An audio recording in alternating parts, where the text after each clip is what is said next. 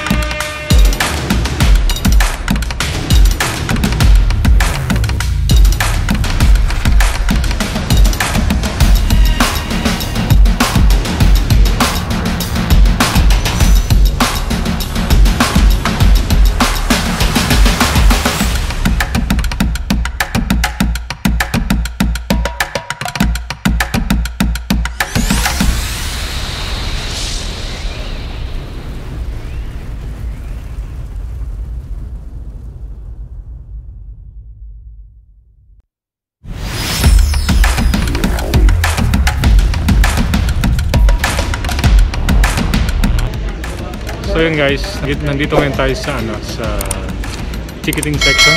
Hindi nakikita yung mukha ko kasi nakatakip yung mata ko at saka yung aking mukha dahil sa social distancing.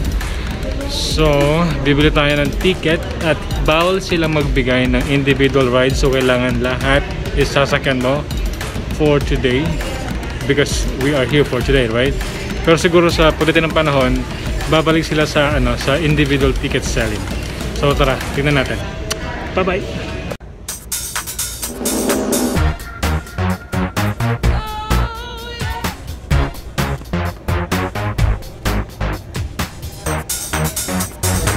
Alright, your wristbands and your receipt. Hang on to them.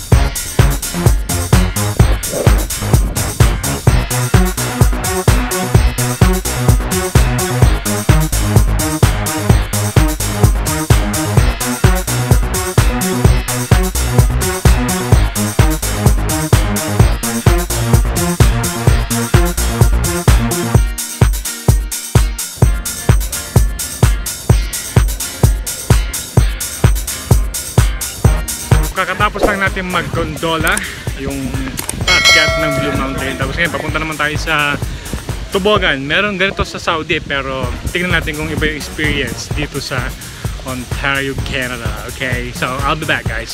See ya!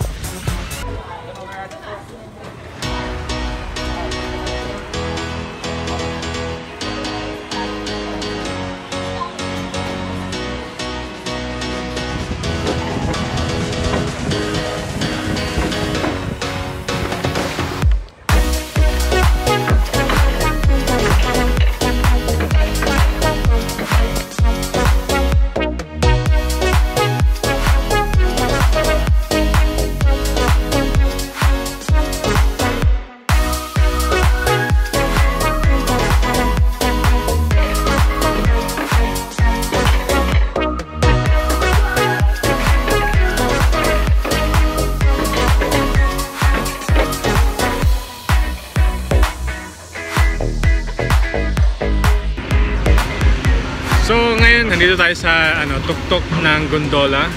Yan, makikita nyo sa likod ko. Kumpara sa sa Saudi Arabia, yung experience ko doon, medyo mas authentic yung experience ko doon kaysa dito. Pero dito kasi medyo medyo commercialized, kasi parang daming tao. Kasi sa Saudi Arabia hindi siya masyadong tawag doon yung pinupuntahan dahil nga medyo malayo, tapos hindi siya nasa gitna ng hindi siya nasa sentro. Wala sa sentro yung lugar. Katulad din naman dito sa sa Blue Mountain, hindi rin naman siya nasa sentro, pero napupuntahan pa rin siya ng mga tao. Kasi may mga sasakyan sila, tapos maganda yung transportation. Pero sa Saudi, hindi siya yung maganda transportation. I mean, hindi enough yung transportation nila para maghikayat ng mga tao during that time. I mean, during my time na nagpunta ako doon. But anyway, yung experience maganda din. It's well recommended, lalo ngayong summer. At iba rin yung experience mo kapag nandito ka ng winter. Totally iba. So yun, mamamasla pa tayo ng iba at makikita pa natin ibang lugar dito sa Blue Mountain, kung ano pang pwede puntahan and everything like that. Okay, so see you guys. Bye!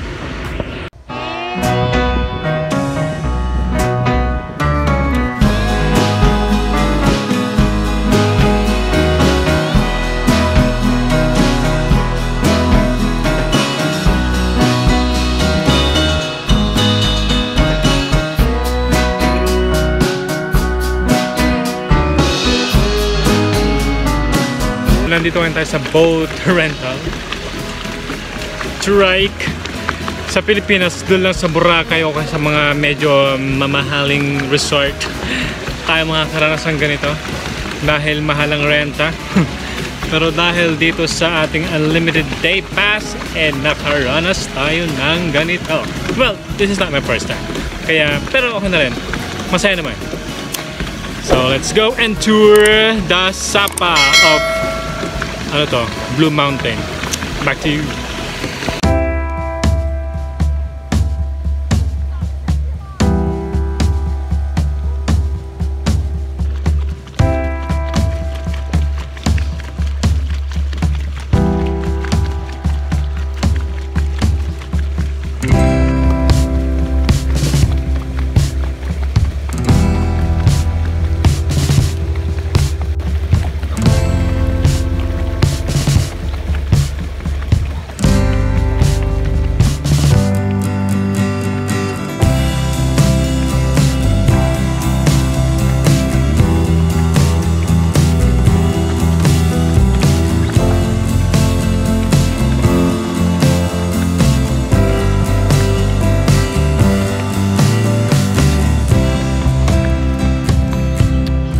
So yun guys, thank you so much for being with me today. At kahit na medyo natagalan tayong mag-vlog or mag-YouTube dahil sa sobrang demanding ating mga activities like school, like work, yung mga extracurricular natin. Ayun, I hope na magtuloy-tuloy ulit ako sa aking pag-vlog kasi alam ko na yung iba sa inyo is nag-enjoy sa mga pinupunta natin. At yung iba naman tututo sa mga information na sinishare natin, based from my personal experience.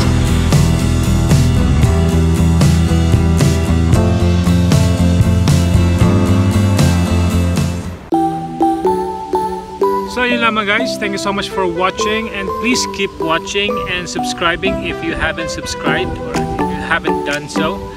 And see you again next time, only here on Bye-bye.